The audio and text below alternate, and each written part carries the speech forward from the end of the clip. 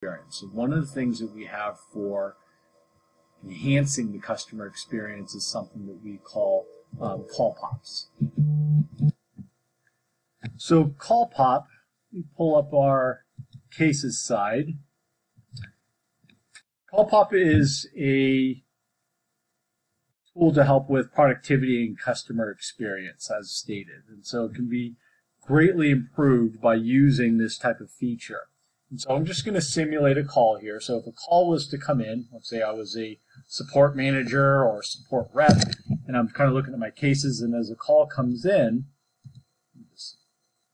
this here, and if a call came in with as an existing customer, or if this person was an existing customer, I'm going to have this little window here that's popped up, and I'm going to see some relevant information right away. So first of all, I'm going to know potentially who the customer is, the company, the number that they're calling from. More importantly, things like last interaction, like if they had a bad call, I might know how to better answer. If this was negative, I might understand that maybe by the time this person's calling in, I really need to treat them especially careful. If they've taken a survey or not, the potential size of the account, and again, the overall satisfaction of the account. And so what I think is cool about this is that not only do I have a little bit of information, potentially who this person is that if I want to accept the call right away when I do that, I don't have to say, Jonathan, who are you and what's your company? Let me look up your account information, anything like that. I've already got it in front of me. And all I'm simply doing at that point is just verifying, thank you for calling Nextiva. Is this Jonathan, right? And then moving on from there. So once I've accepted the call, their contact information pulls up, but I also have their account information. So not only do I have their contact information, I've got any information about any recent cases that they may have opened up, any information about the account itself, master account here, as well as their overall feedback based on any of the past interactions like surveys or calls. So I get a good idea right off the bat of how this company is feeling about us or their account, as well as the person itself. So up here, I can see any trends, any interaction history, so I can really just look back and see, so I don't have to say, like, when's the last time you talked to us? I can actually go back and look. And if I need to do anything in here while I'm talking to the customers, I can just set up notes and then basically have those uploaded into the account here by either creating a case or posting it to the interaction. What I also like about this is, let's say I'm creating a case, even if I'm like maybe a brand new rep or I'm just not sure, they're asking me about a certain thing, I'm trying to create a case here. We have something at Nextiva that we use also, it's called macros, which I think is a really cool idea. And what this does is that it creates a situation where if I have a case that's being created and I don't know the course of action of what should or shouldn't be done, I can simply type in the information about the case here, decide whether it needs to be escalated, type in some notes about the call or what the customer said, and then based on the type of case, I can actually decide on how this is handled. So if this was just a customized case, I can decide like the priority levels, status, who to send it to, things like that. But let's say, for instance, this is a billing issue and I don't know the process for that. It's actually going to upload it for myself. So right away, I don't even have to worry about it. I know this is a billing situation, some type of discrepancy. Right away, I know that it's going to already be set at a level 2. It's going to go to my billing department, and maybe the owner gets assigned once it reaches the billing department. The point is, I don't have to do anything as a rep. I know I can just simply choose a macro, and then it'll naturally go to the proper workflow. So a lot of this stuff in terms of automation has been done for you, and macros is a really amazing tool to help especially new reps figure out where things are supposed to go without upsetting the customer any further, especially if it was a negative situation.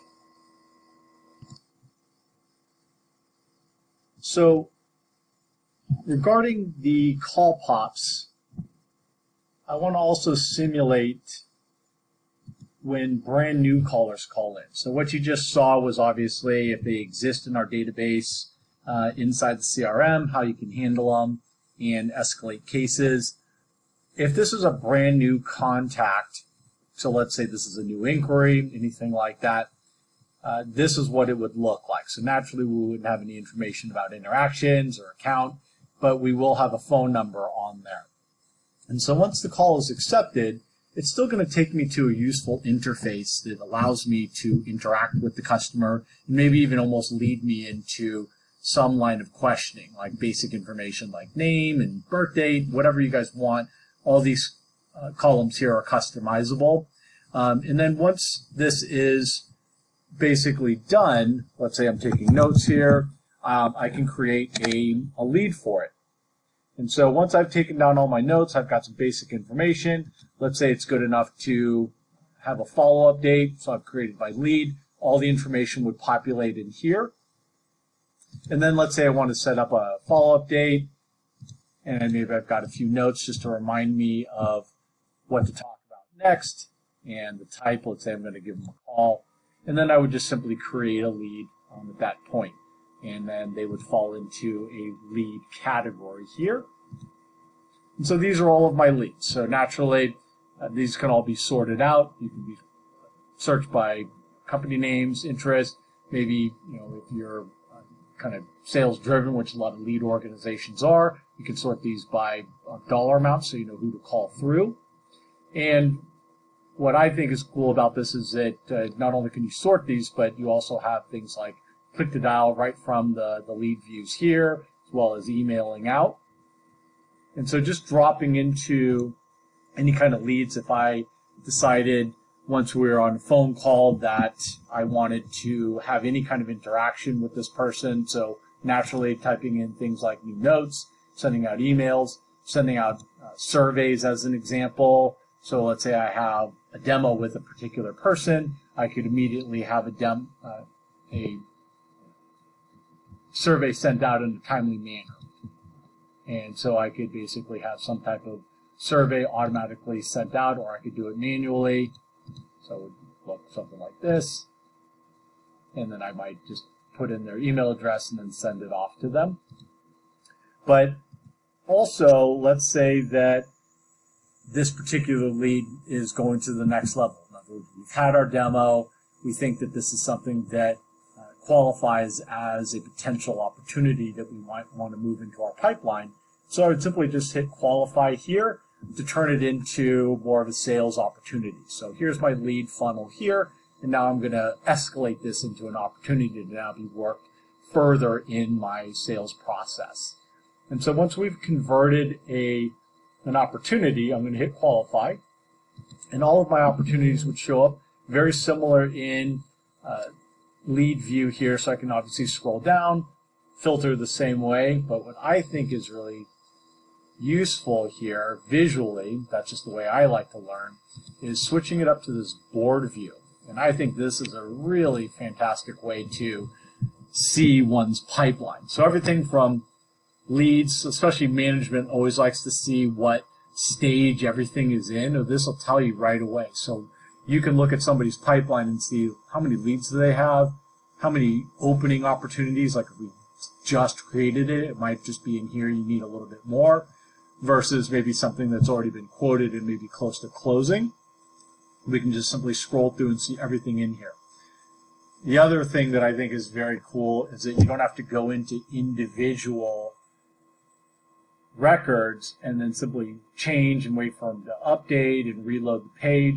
I can simply just move things along from stage to stage. Hopefully we're not going backwards, but you get the point. I can drop and drag and move things into different stages. Hopefully we're staying out of this stage right here, but every once in a while that happens, so we have to kind of put that in there, but we'll just focus on this positive side here.